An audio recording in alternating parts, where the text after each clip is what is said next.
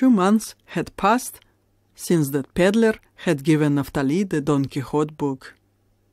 And one day, on his way to buy soap and tea at the general store near the newly built railroad station, Naphtali spotted a towering man with a beard who had just arrived on the train to Tulchin.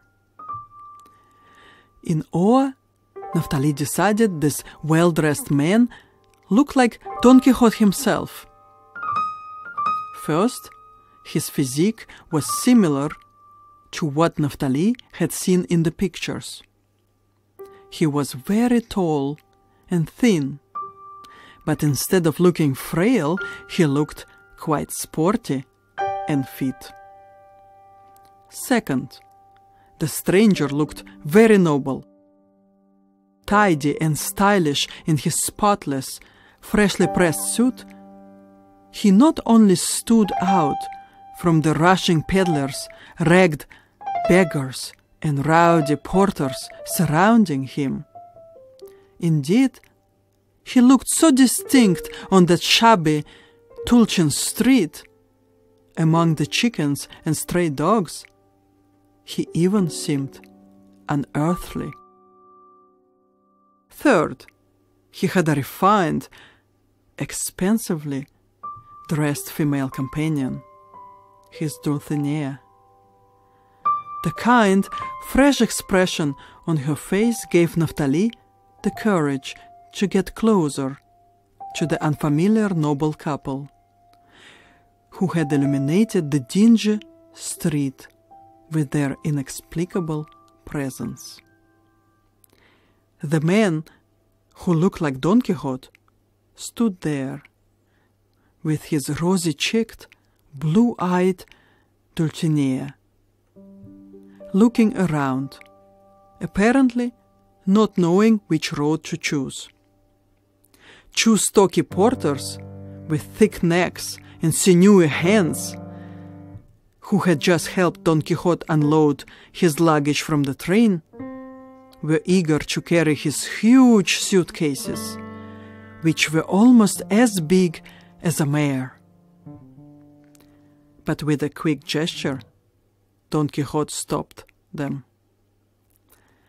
Naphtali, in his short patched coat and boots that were tied around the bottom with string to keep the soles from walking away on their own, approached Don Quixote and the beautiful lady.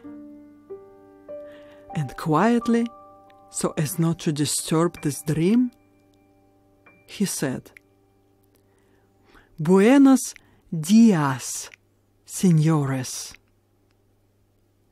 This was one of the expressions he had learned in Spanish. However, Don Quixote seemed not to notice him. This was not surprising, because he was so tall and Naphtali so short, the crown of his head barely reached Don Quixote's belt.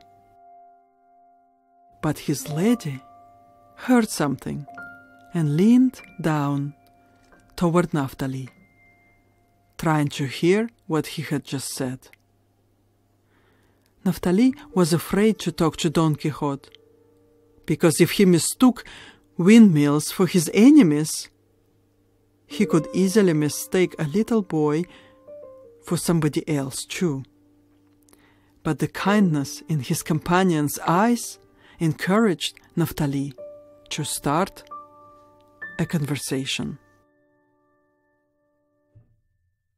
"Buenos dias," he repeated, his voice trembling and weak. And this time Don Quixote finally noticed him. He raised his eyebrows and said something to the lady in a language that Naphtali couldn't understand.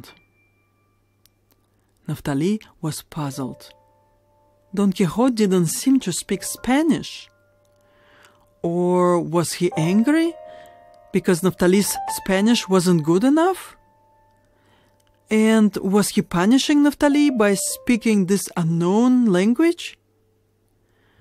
Naphtali tried again. He was rather ashamed that in the presence of such an important person as Don Quixote, he could only say 2 simple phrases. Buenos días, señor y señora. ¿Cómo están? Surely, such an important visitor to their dumpy town deserved to hear more Spanish than 2 phrases. That simply meant, Good morning, sir. Good morning, madam. How are you? But unfortunately for Naphtali, at the very moment he was mumbling his Spanish phrases, 2 of Tulchin's rabbis showed up, helped Don Quixote into their carriage and rode away, before Naphtali could explain himself. Nor could he speak with the rabbis, who were very busy loading Don Quixote's luggage and complimenting Dulcinea's fresh appearance.